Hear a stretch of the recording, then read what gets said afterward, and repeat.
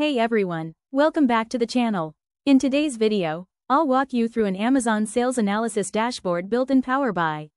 This dashboard gives a clear picture of how various products are performing in terms of sales and customer reviews, so let's dive in. Section 1. At the top, we have our key performance indicators. Year-to-date sales stand at $2.18 million, quarter-to-date sales are $811,000. A total of 27.7K products have been sold so far, and we've received a whopping 19.42 million reviews. These high-level metrics give us a quick snapshot of overall business health. Section 2. Sales trends. To the left, we have a line chart showing sales by month. You can clearly see a spike in September and December, which could be due to holiday or festive season promotions. Next to it, the weekly sales bar chart shows how revenue varies throughout the year, helping identify high-performing weeks.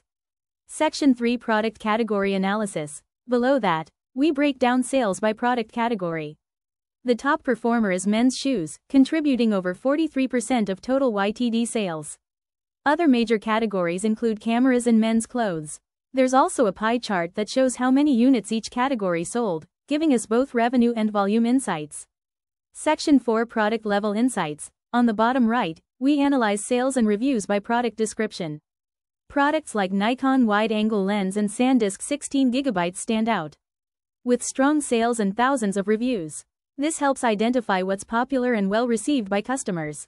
Section 5. Filters and interactivity. Lastly, the left panel includes interactive filters. You can view data by specific product category or quarter, making it easy to drill down for deeper insights. And that's a wrap. This Power BI dashboard provides a powerful way to monitor and optimize Amazon product performance. If you found this helpful, don't forget to like, share, and subscribe for more data-driven content. See you in the next video.